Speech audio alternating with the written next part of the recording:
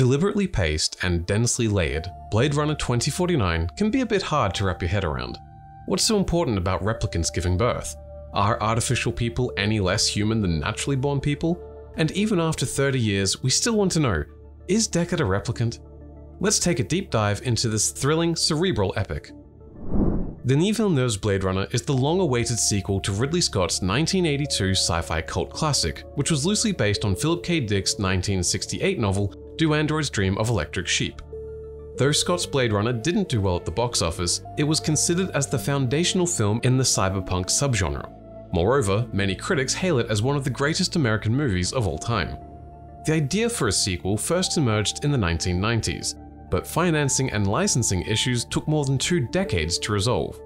In February 2015, it was confirmed that Denis Villeneuve would direct the sequel and that Blade Runner's protagonist character Deckard, Harrison Ford, would reprise his role. Blade Runner was set in 2019 California. The world is heavily polluted and a large chunk of the human population has already moved to off-world colonies. The all-powerful Tyrell Corporation has created bioengineered humans whose slave labor is the foundation upon which off-world communities are built. Called replicants, these humanoid beings gradually develop self-awareness and become more human. Some break away from the colonies and escape to Earth. In order to hunt them down, government-sanctioned bounty hunters called Blade Runners are recruited to retire the replicants. Because replicants are so indistinguishable from humans, Blade Runners must use a unique empathy test called the Voight-Kampff test to identify them. The 1982 movie mostly revolves around Los Angeles Blade Runner Rick Deckard, who goes after 4 replicant fugitives. They're all part of Tyrell Corp's Nexus 6 model, whose lifespan is only around 4 years. In his journey, Deckard comes across an alluring Nexus 7 replicant named Rachel, Sean Young. She's made with implanted human memories. Eventually, Deckard's experiences make him question the nature of human identity and the commoditized outlook of replicants. Eventually, he flees away from Los Angeles with Rachel. Blade Runner 2049 is set 30 years after the events of the first film. A lot has changed in this universe, and some of the events are hinted at within the narrative. Around 2020, Tyrell Corp introduces a new replicant model, the Nexus 8, with extended lifespans. Soon though, the replicants increasingly rebel and their manufacture is prohibited. In 2022, an EMP detonation by replicant terrorists causes a massive digital blackout and destroys the database of replicants. Tyrell Corp goes bankrupt. In the mid-2020s, ecosystem collapse has put the entire Earth on the edge of famine. Industrialist Nyanda Wallace, Jared Leto, solves the food shortage with a synthetic farming technique. Furthermore, he acquired Tyrell Corp and starts creating a new generation of replicants that obey. At the same time, the surviving older Nexus 8 models with long lifespans are hunted down by the Blade Runners. The central narrative revolves around Agent K, Ryan Gosling, a Nexus 9 Blade Runner, who carries out the job of retiring the older Nexus 8 models from circulation. This makes him visit a protein farming replicant named Sapper Morton, Dave Bautista.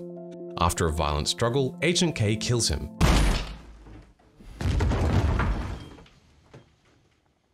But before his death, Morton speaks of a miracle. It stokes K's suspicion, and he finds a military-issued trunk with a skeleton inside, buried under a tree.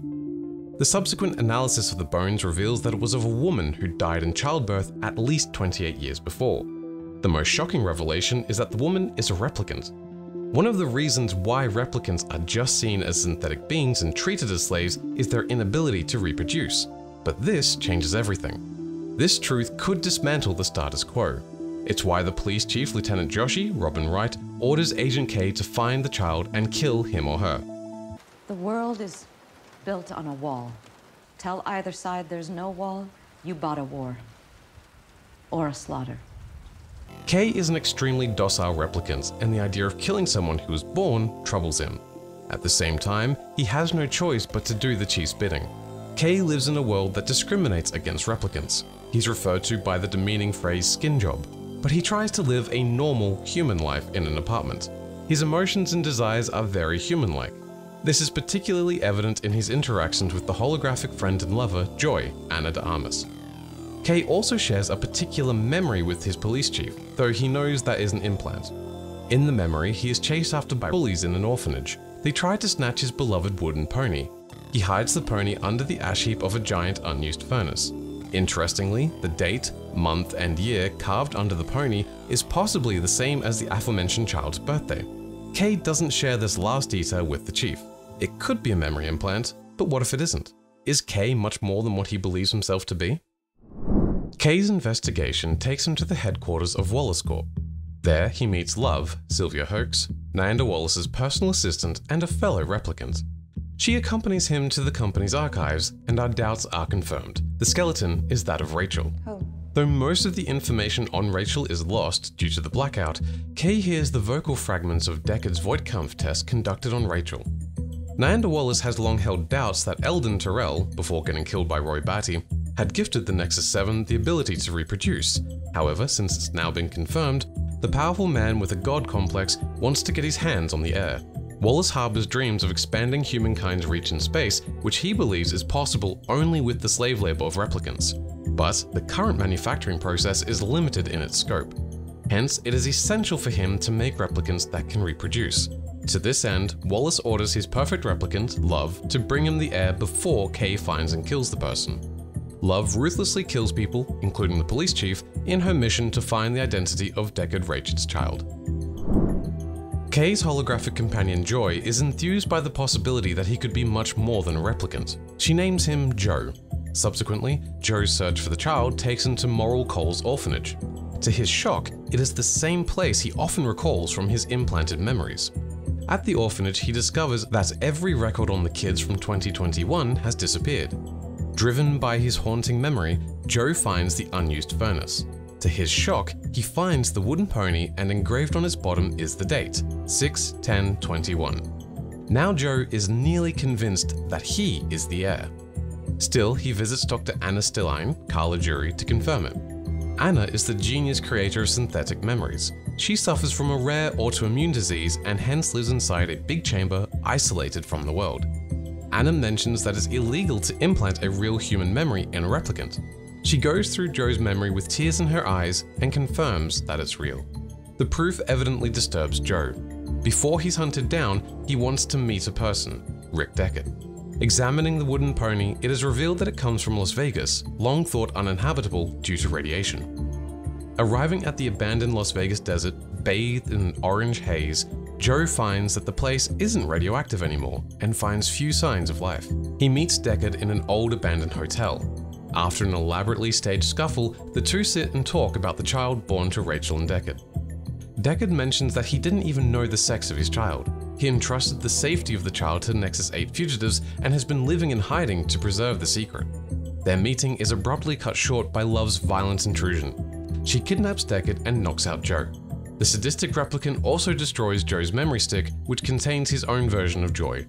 A tracker hidden in Joe's pocket allows a community of rebellious replicants to trace him down. The leader of the community, Fraser, Hayam Abbas, reveals to him that the replicants will soon start a revolt against their oppressors. This truth about the child makes them more human than human. Furthermore, she gives Joe some bad news. The child was a girl, and that she herself witnessed the miracle. Fraser asks Joe to kill Deckard before he's tortured by Wallace. The disillusioned Joe walks back to his apartment and comes across a giant, naked advertising hologram of Joy. You look like a good Joe. Is everything attached to his life an illusion constructed to alleviate his artificial existence? Is there any purpose to his existence? Deep down, he knows that the emotions he withholds make him as much human as the real ones. Moreover, Joe now knows where he got his alleged childhood memories of the wooden pony. He understands the real reason behind Anna's tears. It was her memory, and she is the child of Rachel and Deckard. Joe finds a new purpose. He goes on a suicide mission to save Deckard, who is about to be taken to an off-world colony from Wallace Corp.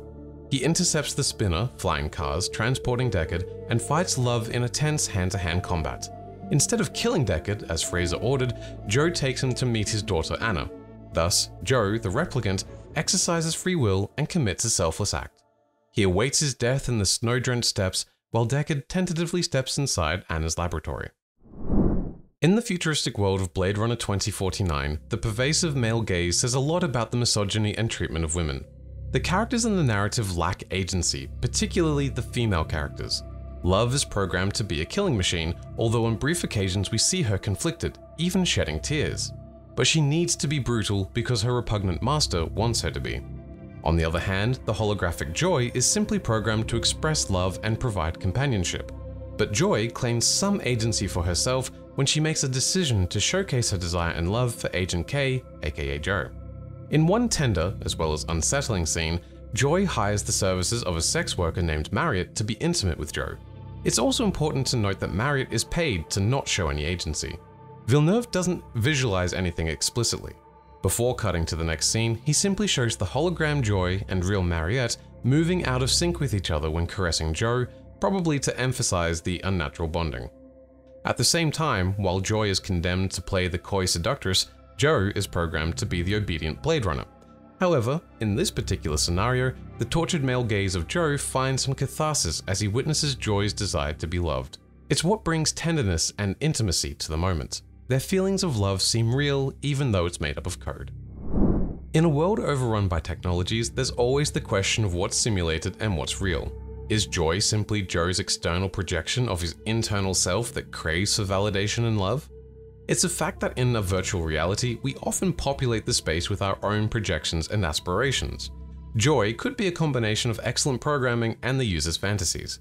But the nagging question remains, was there more to Joy's relationship with Joe? As mentioned above in the threesome scene, we feel a sense of love and intimacy between the leads. However, when Joe loses his virtual lover and comes across Joy as a giant, pink holographic ad, we see her in a different context. The words, "You look like a good Joe," leave us with a bitter aftertaste. In the end, screenwriters Hampton Fancher and Michael Green leave it to the viewers to perceive how much of Joy is purely simulated and how much of her is real. When Joe meets old Deckard, who is exhausted and lonely, he sees a dog. Joe asks whether the dog is real or an artificial creation. Deckard replies that he doesn't know and doesn't care.